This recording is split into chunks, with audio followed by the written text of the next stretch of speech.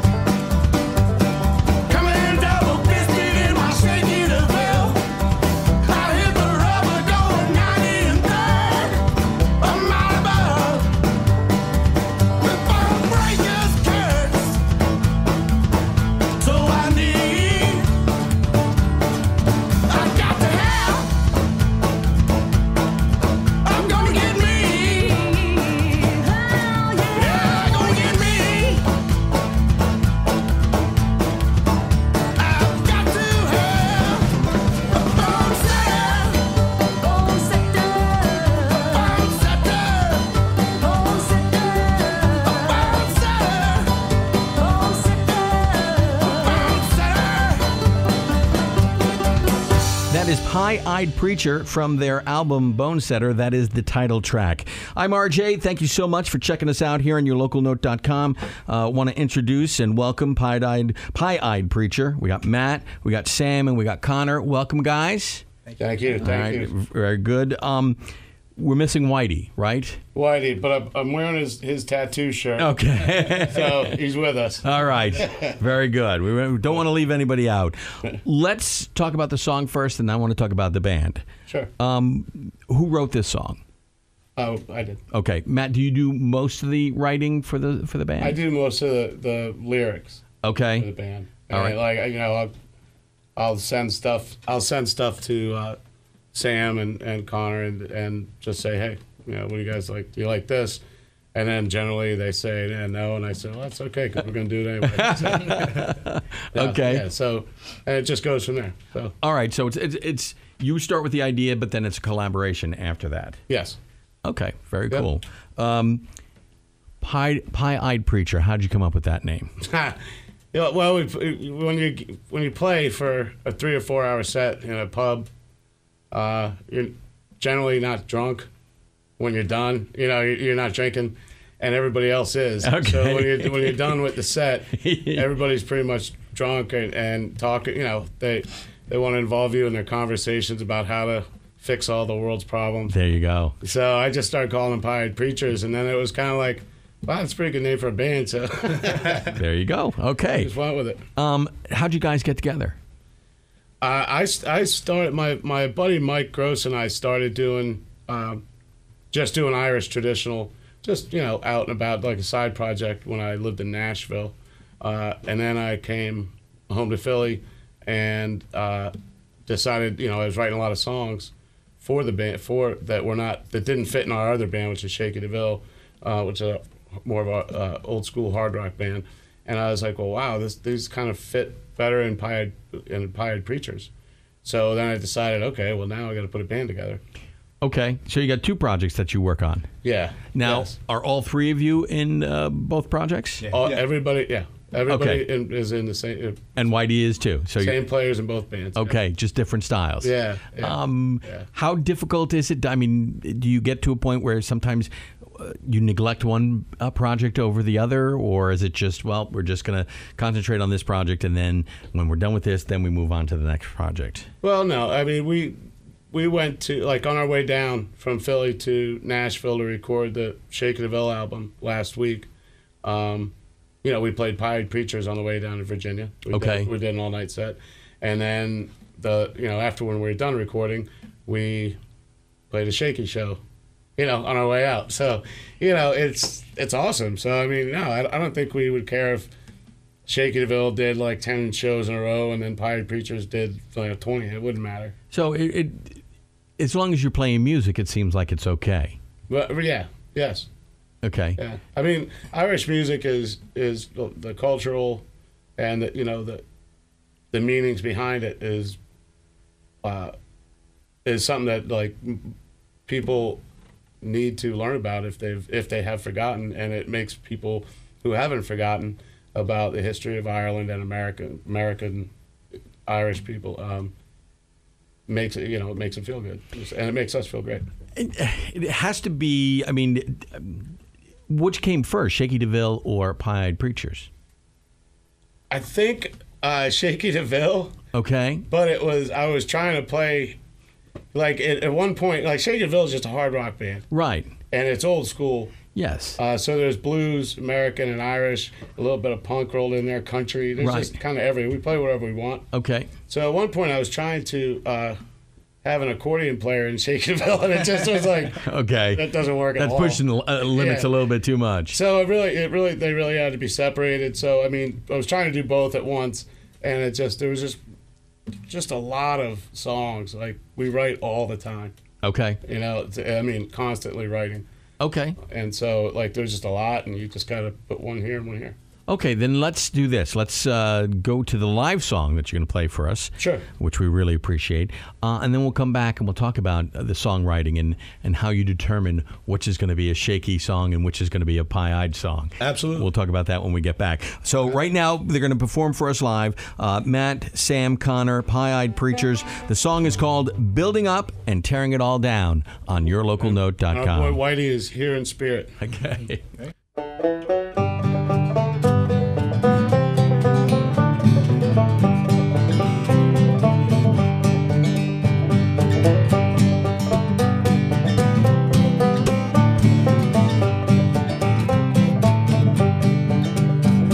I've won the hero's name with McAlpine and Castaigne, Fitzpatrick, Murphy, Ash, and Wimpy's gang. I'm off and on the road, on my way to draw the dough, when there's nothing left to do for Johnny Lang.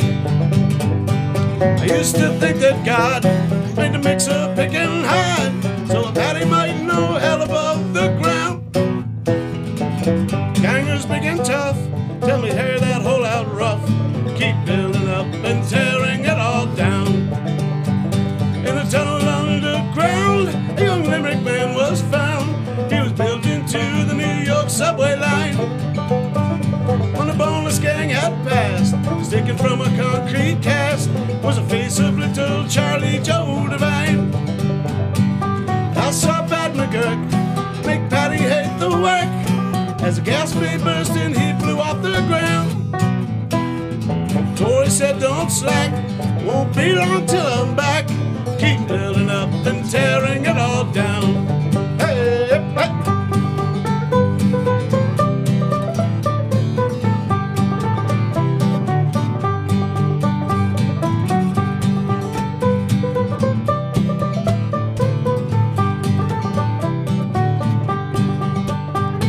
I was at the Hoover Dam on a day that Jack McCann got the better of his stammer in a week. That poor old stuttering man, he fell from the Hoover Dam. He was never ever more inclined to speak. I saw Bad McCall with a big flyover fall into a concrete mixer spinning round. Was not his intent, had to find out of cement. Keep building up, tearing it all down. Hey, hey.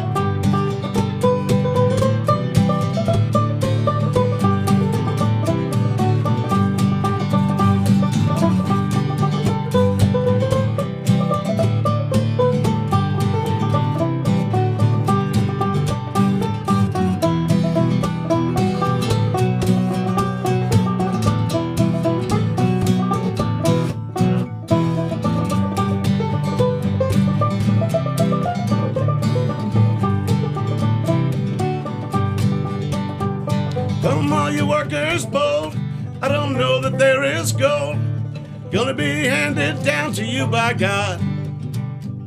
Cause the likes of you and me won't get a goddamn thing unless we take it from the bastards in charge. It's a concrete master race to keep you in your place, or a union man to keep you on the ground. If you ever try to take part of what the bosses make, keep building up and tearing it all down. If you ever try to take part of what the bosses make, keep building up and tearing it all down. Hey, hey. Keep building up and tearing it all down. All right. Very nice. Good job, guys. That's Pie-Eyed Preachers. And the song is called Building Up and Tearing It All Down from their LP, Bonesetter. All right, Matt, what's this song about? The song's about the Irish having to go everywhere and anywhere because there's no work in Ireland. Okay. So the original song was by Brendan Behan. Okay. And he wrote it as far as having to go to England from Ireland. Okay. To search for work. We rearranged it and threw some lyrics around and made it made it basically everywhere. Like if you go through history of the Irish the last couple hundred years, you see that they are everywhere.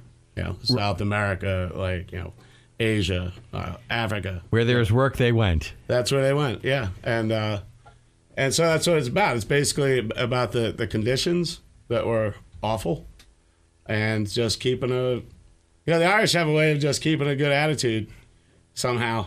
You know what I mean? Like in the worst conditions, and that's what these. That's what makes the music. One part of what makes the music so unique. Now, you mentioned that this song was written by someone else, but you arranged it. You do that with a number of songs, not all of your songs, because a lot of your songs are also just originals. Right. But you do like to rearrange some of the songs. Yes. How do you go about approaching that? I mean, you look at a song like this song. What made you decide to rearrange? Well, with this song, we're American, so we know, and people in Ireland, they obviously know what their families had to do to find work. They also came to America, and in some of the most horrendous conditions, and was still able to establish themselves, and to the communities that we have today. And you know what I mean. So it's really that comes from your point of view. Okay. So a lot of these lyrics, they hit you. and then you got some of your own.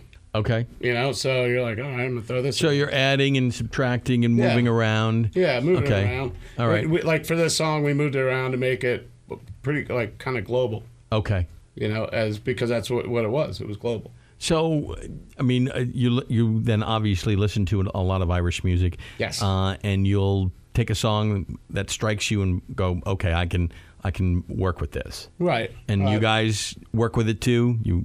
Connor, you do a little help with the rearranging? Yeah, you know, as much as I can. I usually just tag along for the ride and see what happens. He's a bit awkward. Okay. All right, so I shouldn't have called on him then, is what you're saying. Yeah, like, you know, like we just, you know, you hash it out just like you would any other song, like any original song. You just hash it out. And then whatever, you know, we're a bit more aggressive, I think, than... more of the, you know, the traditional or rebel songs. Right. But that's just our style. We're just kind of, there's kind of no BS with us, you know. Sure. There's no gray area. It's black and white, and this is what we're doing. So Sam, if I remember correctly, you play a few instruments. Yeah.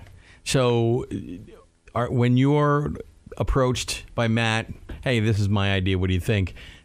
Are you thinking of different instruments that will go well with that? I'm thinking of them all, see which one would fit best with the song. You know, if it's an old C song, I usually want to do something with a squeeze box or an accordion. Right. You know. Okay. So and it all changes when you're doing Shaky Deville stuff. Yes. Okay. Now you've got a new album with Shaky Deville. Yes. So we're gonna have you come back in a couple weeks to talk about that album. Awesome. Is that going to be okay? Yeah, absolutely. Okay, so instead of just doing two albums at once, let's devote, you know, one show to Pie-Eyed Preachers and then another to Shaky Deville. Sure. Awesome. So Sam, you're the youngest in this group. Oh, yeah. Connor is. My nickname is Young Sam, but he's slightly younger. Wow. Yeah, he's slightly younger Connor. So, doesn't have the same ring to it. So, young Connor. Yeah. How did you guys get attracted to this type of music, or is this something that was just part of your growing up? It's been in the background. Irish folk music has been in the background in my childhood for a while. I used to listen to it as a kid. Clancy Brothers. So your parents listened to a lot of it. So my dad listened to a lot of different types of music. Okay. I got into Irish music more with the people I used to hang around with, my friends. But it just started growing on me once I started playing an instrument. I'm like, oh, I can play Irish folk music. Okay. All right. Connor, same thing? Yeah. I mean, I definitely grew up with it. I don't know if you know. That's my uncle. Matt's my uncle. So. Oh, okay. Did not know that. Yeah. Oh, okay. Yeah. So right. I mean, I always had him around, putting on, So you had Irish no choice. Radio. You had no choice. Dubliners, Sogs, somebody in this room bought him a guitar and an amp. Yeah. Yeah. He gave me my first guitar, and okay. so my dad also just always Irish folk music. Okay. Yeah. Ronnie Drew. I mean. All right. Ronnie Drew's big in our family. Yeah. Okay. Very nice. He's a big favorite. Okay. Ronnie Drew, Luke Kelly, Dubliners. Obviously, Pogues, Tommy Makem, Clancy Brothers. I mean, and then you separate that when you write with the other project. Yes. Okay. So you're just writing all the time. Basically, yeah. So I don't know if there. I think there might be like a. I don't know if there's a mental.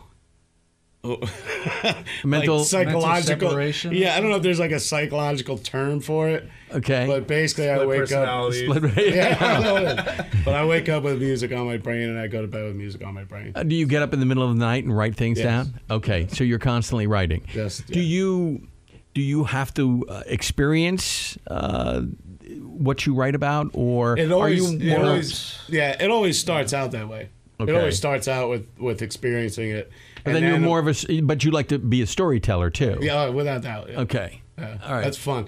And there's some, like, we're huge military supporters, obviously. Right, yes. My brother, his father is in Afghanistan. Okay. Steve. Yeah. All right. Best of luck to him. Yeah, thank you. He's on his last tour. He'll be back in a month and a half. Nice. So that's pretty awesome. So my other brothers they're done their time, and they're retired. Okay. And thank God, Keith and Rick. And my father was 33 years. Okay.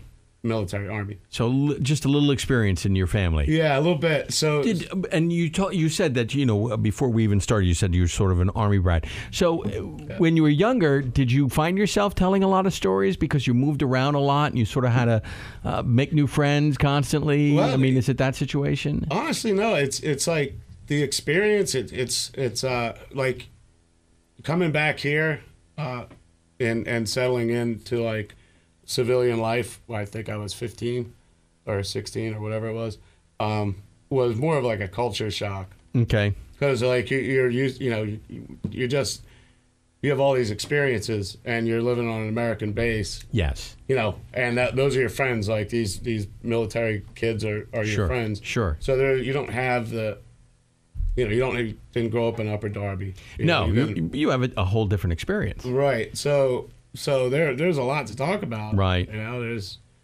just on a daily, Connor could tell you, growing up on a military base, especially somewhere like Bragg or one of the like where they do a lot of the exercises. Sure. I mean, good Lord. Okay. Okay. All right. Let's do this. Let's go to song number 3.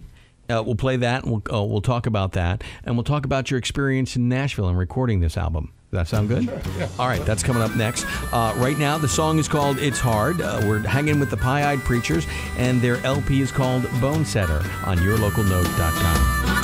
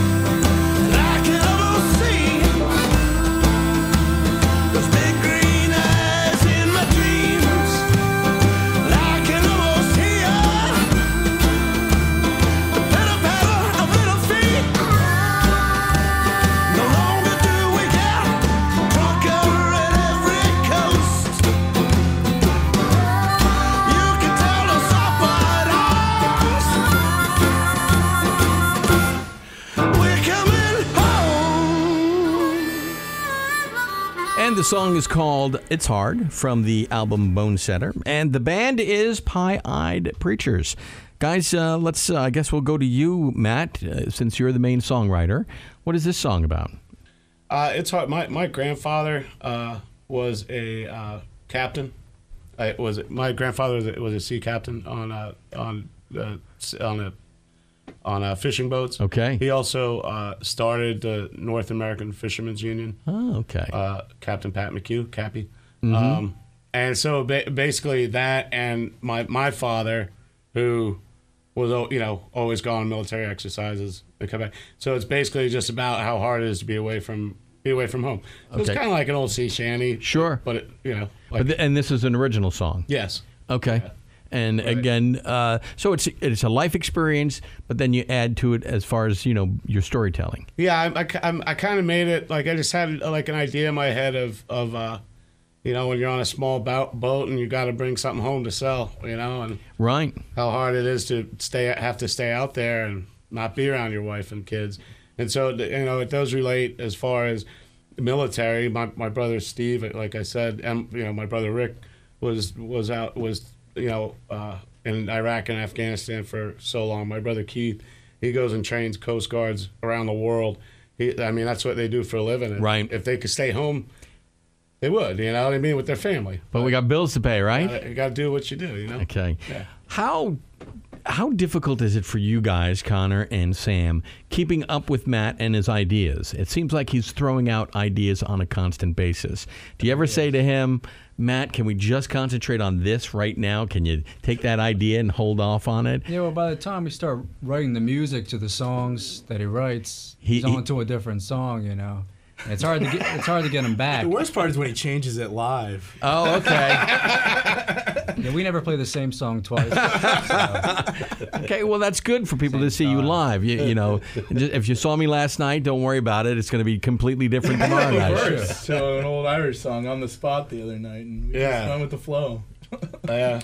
So you have to pay attention to him. Yeah. I've got to watch him constantly. Sam has been playing with him a little longer, so he's a little bit more used to it than I am. Yeah, once you get up to 3 years, you're about 50% of the way into knowing his style. Okay. So nothing surprises you anymore. No. So really. you hear something different, it's not going to throw. You're not going to. It's not going to throw you off. You'll just be like, okay. He's like, okay. That's new. That's. There goes Matt. Very nice. I think you two can write a song about that. Yeah, there's an idea. I want credit. I'm open to all ideas. That's good. So you've got this project. You recorded this down in Nashville. Yes. What made you pick Nashville to record this album? Well, I went to Nashville. Originally, I was thinking of going to music school, like to learn how to record and all that. I'm not really good with school, so that didn't go too well once I got to Nashville. Sure. But I wanted to learn how to. I just wanted to be the best musician that I could be. Right. And like I said, I've always written stuff, So just as far as like learning the guitar and learning how to operate a band. Did you teach yourself? I did. So this is all self-taught? Yeah. Okay. Yes. Even writing music is self-taught? Well, I still can't read music. You can't read music? No. Connor, Sam, can you guys read music? I took violin and classical piano, so I can read treble and bass clef. Okay. For what it's worth. Sam, no? You just play by ear? I can see the notes, but I can't really play them. Really? Interesting. Everything's by ear.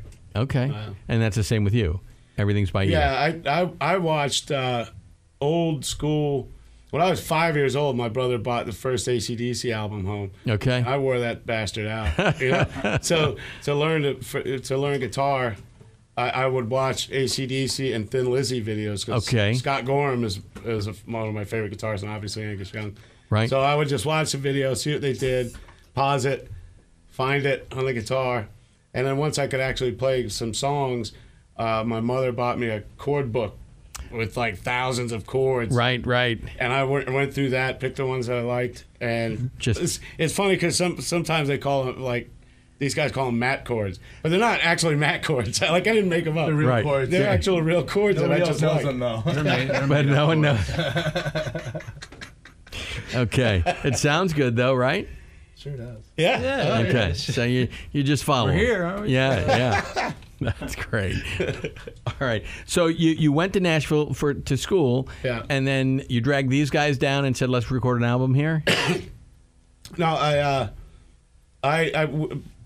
we had opened up for a band called Hillbilly Casino. Okay. A couple of times, and they're just a phenomenal band. If you don't know who they are, Hillbilly Casino is just they're a Look them up. band. Okay. Yeah, and my buddy D was drumming for them at the time, and Jeff is the bass player, and somebody had just said, "Man, you guys need to record that." So we did, and the first Shaky Deville album, and then with the Pied Preachers album. Before I left Nashville, I just had this idea that I really wanted to record an album with D and Jeff, and from Hillbilly Casino, Ronnie Crutcher also joined in. He played on It's Hard, and so that's what we did. So both projects have been recorded in Nashville. Yes. Okay. Everything's Right. recorded now. Yeah, Okay. so the third band CD, which is the second Shaky Deville CD, we just finished last week. Okay. So that's the third with Jeff and D. Okay. And like I said, D is a drummer, so he's not with Hillbilly Casino anymore, but he records bands and he's a pro drummer. Right. And, Okay. And Jeff is just a badass bass player. Okay. Great guy. And Nashville is just a tremendous place to record and to play too. Well, yeah, I don't think people realize how good you are if you can hang with Nashville. Yeah. Then you're doing all right. Yeah. There are some really, really talented people there. Without a doubt.